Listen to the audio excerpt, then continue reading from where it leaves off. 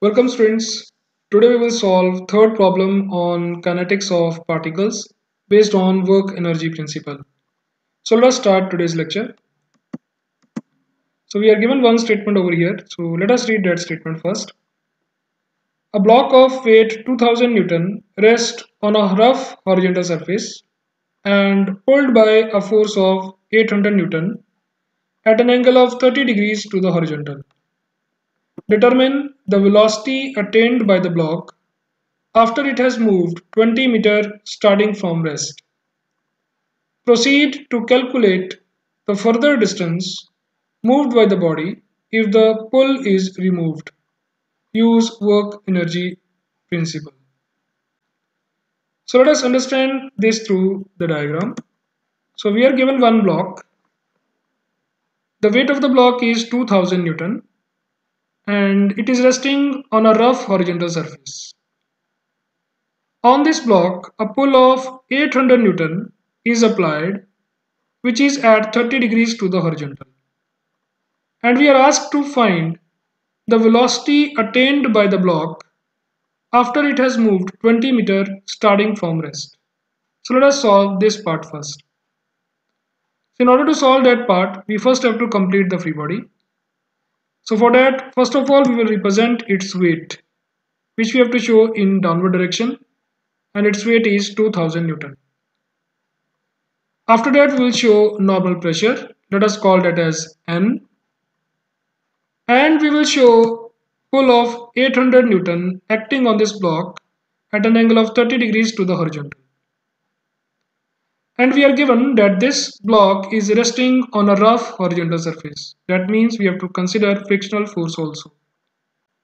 As we know that pull of 800 Newton is acting on the block, so block will move towards right. That means we have to show friction towards left. So let us call that as F.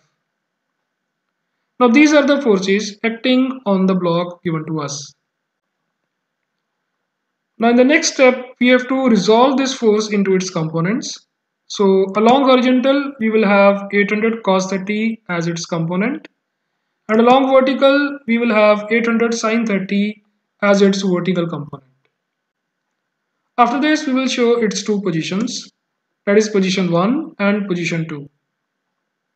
At position 1, the block was at rest. And position 2 represents the stage when block has covered 20 meters from stage 1. And we have to find velocity of this block at stage 2. And we know at stage 1 the velocity of block V1 is 0 because system was at rest initially. And at stage 2, let us call the velocity of the block is V2, which we have to find. Now we will apply work energy principle to get that answer. So we will say at position 1, the kinetic energy of the block will be 0 because initial velocity of the block is 0.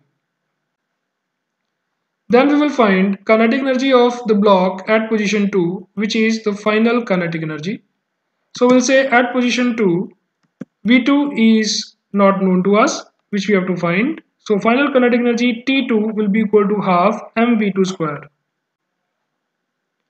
We are not given mass of the block, we are given weight of the block. It means in order to get the mass, we have to divide its weight by 9.81 into V2 square.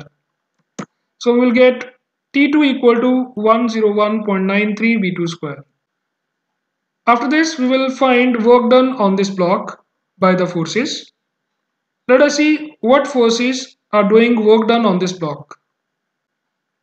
The horizontal component of this external force is acting towards the direction of motion. That means it will do the positive work done. Frictional force is acting against the direction of motion, so it will do negative work done. It means work done on this block from stage 1 to stage 2 will be represented as U12 equal to 800 cos 30 into 20 minus F into 20. So we have taken work done because of the horizontal component positive because it is acting in the direction of motion, and we have taken work done because of frictional force negative because it is against the motion. where 20 represents the distance covered between stage 1 and stage 2. So from here we will get work done as 138.56.41 minus mu kn into 20. So we have replaced F by mu n. We know value of mu k as 0.2 given in the question, and value of n will be equal to 2000 minus 800 sine 30. So let us put these values. So we have entered mu k as 0.2 and n as 2000 minus 800 sine 30. So from here we'll get work done as 7456.41 Newton meter. Now we'll apply work energy principle. That is, initial kinetic energy of the system plus work done on the system is equal to final kinetic energy of the system. So let us put these values and we will get equation as 7456.41 is equal to 101.93 v2 square. So from here we'll get value of the velocity of block A after it has moved 20 meters from rest, and it is equal to 8.55 meter per second. Now let us find B part. So in the B part we are asked to calculate the further distance moved by the body if the pull is removed. That means once this block has reached position 2 and has attained a velocity of 8.55 meter per second, at that point pull of 800 Newton is removed and block is traveling because of inertia after position 2. And we have to find what distance block will cover further before it comes to rest. So in order to find this, we have to find the retardation on the block A after position 2 because of this frictional force. So in order to find that retardation, we have to consider this block again. We have to draw its free body again, but without this pull. So let us draw that free body. So we'll represent block B on the horizontal surface. We will represent its weight acting in downward direction. We'll represent its normal pressure. And we have removed the pull, and only one force is acting in horizontal direction, that is the frictional force against the motion.